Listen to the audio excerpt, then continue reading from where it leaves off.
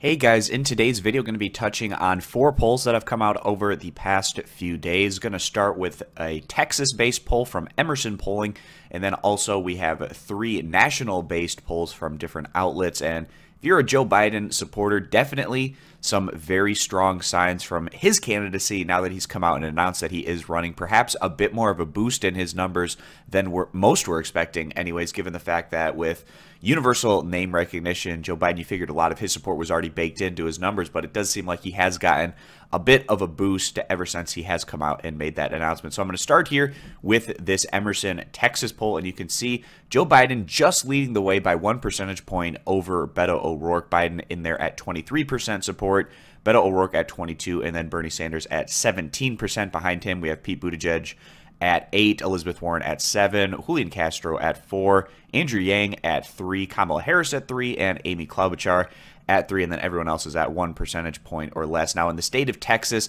the 2 candidates that really need to knock it out of the park here are obviously Beto O'Rourke. I'd say if O'Rourke doesn't go on and win Texas, it means that more than likely he's probably not going to be able to go on and win the nomination as a whole, and not just win Texas, but do so by at least somewhat of a margin. And then another candidate there, Julian Castro, the fact that he's only polling at 4% in Texas, not the greatest sign for his chances to go on and win the presidency. Now, going on and looking at the general election head-to-head matchup between Donald Trump and some of these better performing Democratic 2020 candidates, you can see here Trump actually down to Biden by 1 percentage point, 49 to 50, very close there. Trump versus O'Rourke tied at 50, Sanders within 2 percentage points, and within the margin of error, these top 3 candidates all within that margin of error, which is 3.4%. And then Warren down by 6 percentage points, Harris down by 8, and Pete Buttigieg also down by 8 percentage points. But we're seeing, at least in the early on polling out of the state of Texas, that some of the stronger Democratic candidates, Biden, O'Rourke, as well as Sanders in particular in Texas, are either pulling ahead, even, or just slightly behind Trump in what is looking like it could possibly be a relatively competitive matchup in Texas based on who the Democrats go on and nominate in 2020. There's also a handful of candidates that could possibly go on and win the nomination that you wouldn't necessarily give as good of a chance, perhaps, as Biden, O'Rourke, and Sanders. And we're seeing that in the numbers again at this very early point in the process. So now we have 3 more polls that I want to touch on. Now going over and taking a look at the Rasmussen poll here for that 2020 Democratic field. And they don't lay it out in the easiest way to read, but just going to be touching on some of the upper tier candidates. And that's starting with Joe Biden leading the way at 33% of support, 37% of men, 30% of that female support. And then we have Pete Buttigieg at 5% support. Scrolling down here, we have Kamala Harris at 5% of support, and Beto O'Rourke at 5%, Elizabeth Warren at 6%, and then in second place here, we have Bernie Sanders at 16% support. Only 12% of his support coming from men in this poll compared to 20% coming from female. So out of this sample size, that was 37 men compared to 86 women. So the narrative out there anyways that Bernie Sanders, the Bernie Bros mythology behind his candidacy, that only white men support him, at least in the poll numbers that we generally see, he typically does even better with women than he's doing with men in terms of just his overall support as well as favorability numbers. And we're seeing that again, at least in this particular poll, quite significantly, more so women supporting his candidacy than men. But in this particular poll, Bernie Sanders down quite a bit to frontrunner Joe Biden, with that 16% of support in comparison to Biden, who's at 33%. And this is a continuing trend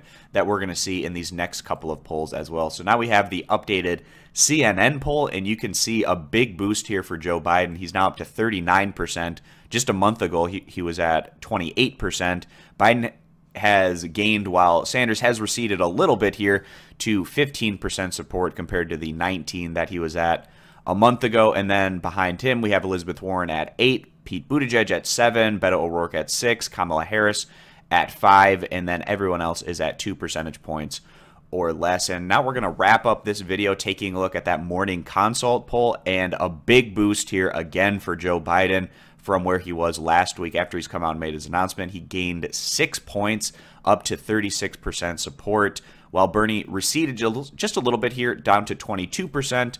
We've also seen a little bit of better performances from Elizabeth Warren in these more recent polls compared to where she had been. She's had a really good week or so of just coming out and having really strong policy-driven proposals that I think has excited a lot of different people, and we're seeing that in her numbers, I feel, with her gaining just a little bit, and she's at 9% in this one, gaining 2 points.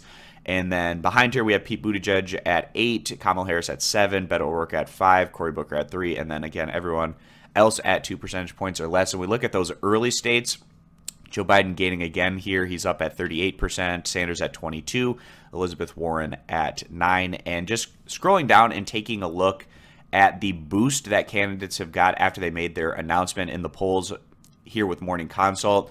Both Joe Biden and Bernie Sanders got 6-point boosts. Kamala Harris got 5. Pete Buttigieg got 2. Beto O'Rourke just got 1. Cory Booker got 0. So those are the 4 polls that I wanted to touch on here in this video. You can see with those national numbers, Biden is creeping up a bit. We'll see if this is a trend that continues for him. I'm more of on the side where we get into the process. He has his record go through more scrutiny, especially on the debate stage. I think that that can have a negative impact possibly on Biden, but you'd think that people would be well aware of his record. He's been in line with a lot of things that aren't necessarily lockstep with the Democratic base, but he still gets very strong approval numbers and very strong polling. So perhaps voters have kind of just more compartmentalized that and put it in the past, and maybe they just feel like Joe Biden is the best chance for the Democrats to go on and take Donald Trump, and that's the most important factor in their voting. But we'll see how this plays out over the coming year. I'd be surprised if Biden continued to add on to where we're currently seeing him. If he were able to get up into the 40% range, that would be certainly somewhat of a surprise, especially considering how many candidates are in the field right now. But it would be very impressive if he was able to do that. He's in a really